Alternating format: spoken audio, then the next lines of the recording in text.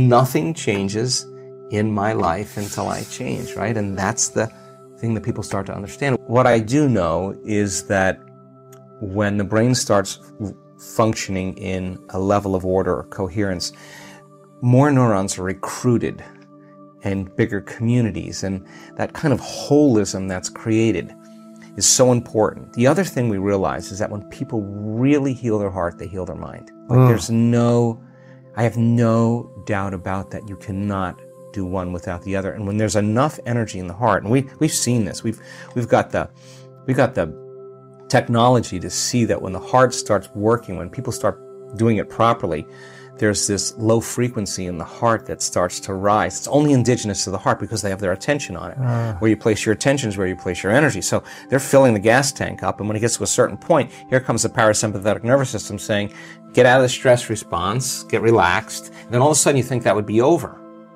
But it's not. Then the parasympathetic nervous system drops down and the sympathetic nervous system comes up, and when the sympathetic nervous system comes up, now the person's relaxed and awake.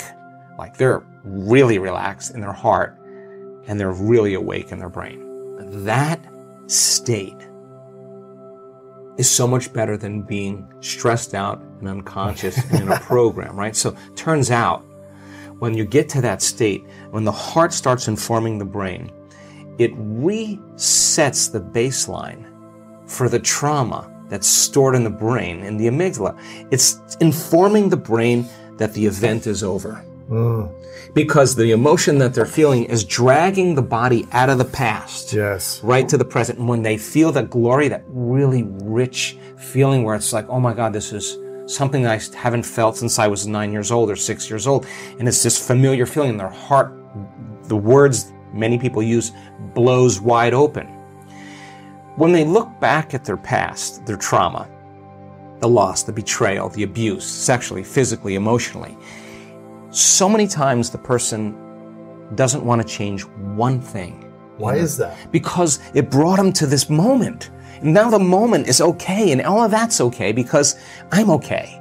And they look back at their betrayers and their abusers, and they have nothing but compassion. They see the whole thing. They're seeing their past from a greater level of consciousness, right? So now that it resets the baseline, and the event is over. And there goes the endometriosis. There goes the suicidal tendencies. There goes the rashes. There goes the gum disease, whatever it is. Just the body gets an upgrade. It's no longer believing it's in the same trauma 24 hours a day, 7 days a week, 365 days a year, because they're living unconsciously or subconsciously in that emotional program, right? So then what happens to that person? They belong to the future now. They no longer belong to the past. And so it's almost like they don't even have to do much now. It's almost like they're happy for no reason. And they're okay with themselves. Yes. And when you're okay with yourself, you're okay with everybody. That's just the way it is, right? So there's one woman who told a story how she had a lot of abuse in her life. A lot of abuse by a lot of family members. And she was in her meditation, and she thought, I'm doing this all wrong. Like the amount of emotion just came out of nowhere. And she was about ready to give up. And then she thought about the 9 months or year, however long it was, where she never missed a day of doing her meditation. And she said it was just like, it was such a horrible feeling that she didn't think she could go any further. And then she just said, I'm just going to go one more time. And she just went right past it, and then heart blew wide open. Wow. Literally reborn. Literally a different person. Like every biological condition that she had, every mental health condition, gone. All the supplements, all the drugs, all that stuff, gone away. And so then the question is, what happens when the chemo isn't working? What happens when the radiation isn't working? What happens when the surgery didn't work? What happens when the ketogenic, gluten-free, vegan diet didn't work? What now? Right? What now? Because the cancer researcher on the stage with stage 4 sarcoma, She did all the drug trials. She was a researcher. Cancer researcher. And she had the cancer. Had the cancer. Nothing was working. She did all the drug trials, all the chemo. She tried the vegan, she tried the this. Everything. The rare gene, the 0.001% of the population. She's a physician. She's a researcher. She made sense to her. No cancer in her anywhere. Not in her bones any longer. I mean, not out of the bones. I mean, it's insane. I mean, you ask any physician, if something metastasizes to the bones, you're pretty much going to be with that for a long time. All of a sudden, it's gone.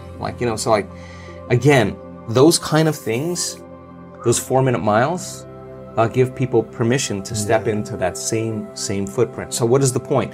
When all those other things aren't working, and it only means one other thing, it's not going to work unless I change. And nothing changes in my life until I change, right? And that's the thing that people start to understand. It wasn't about her healing. It was about her disbelief. It was about her emotions, that she mismanaged her emotions under too much stress. And she's like, oh my God, nobody's worth this. Like, nobody is worth this. This is not loving to me. I got to stop this. I understand now what I'm doing to my brain and my body by doing this. Big moment, right? And you look around and not a lot of other people are thinking this way, but you come to an event and everybody is. But out in the world, it's just the program is like, you need something out there. That didn't work. We have something else for you, right? So that's a lot of taking our power back. Here's my thought about it, and it's a tightrope for me to walk this. I think that a lot of plant medicines fit into the same receptors, serotonin and melatonin, and they tweak the brain to fire in a different way, which gives us an altered perception from outside of ourselves, which for a lot of people, we need that. Step away from where you're just seeing reality from a different dimension. Yes. You're not seeing it from you're seeing it from a different place. And for some people, that journey is painful and it creates nausea and vomiting, and some people wind up getting really trapped, and other people have really profound experiences, right? So if the person has the transcendental experience from the plant medicine, my most fundamental important question for them is, what are you going to do with that? Right. Is that going to change your lack?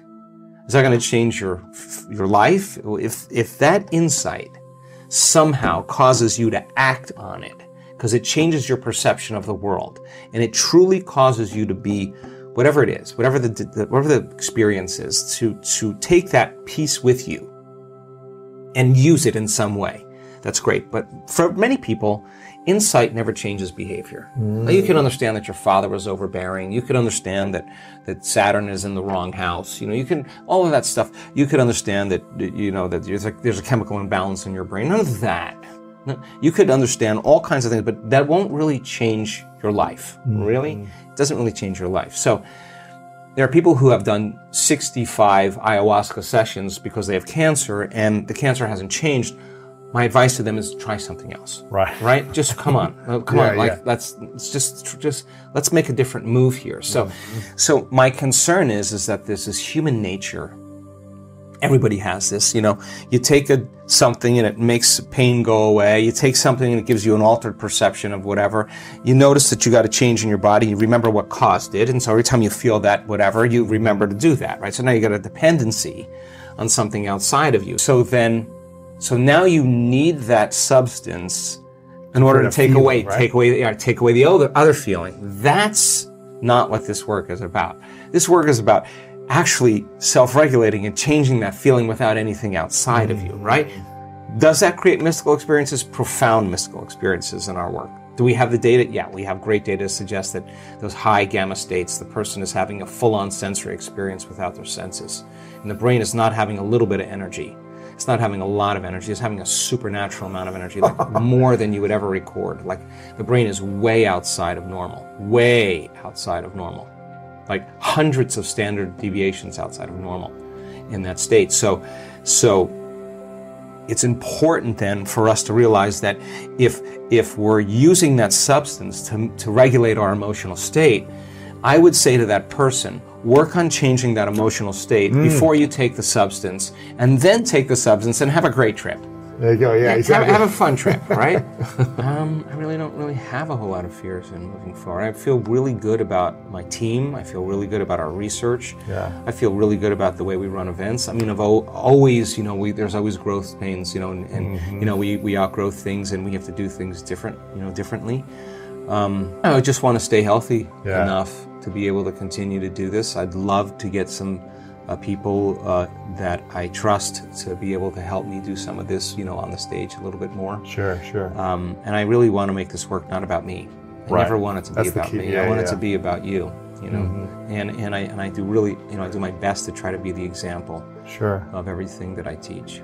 I was driven, and it was okay because, I think, being driven is really great, but then when I started to really want to experiment with creating from the field instead of from matter, if I decided to create something, then I went and did it, then I didn't let the creation happen because I got in there. I was driven. I was in the habit of doing it. Do, right? So at 40, I just started to experiment with it a little bit more, and I think I learned how to, I had to inhibit the need to kind of do it because on some level I doubted it was going to happen, right? So at 40, I was just starting to experiment a little bit more with this. This is when I was, getting interested in it. So I probably tell myself to lighten up and make it more playful. I'm really good when I'm goofy and silly and playful and curious.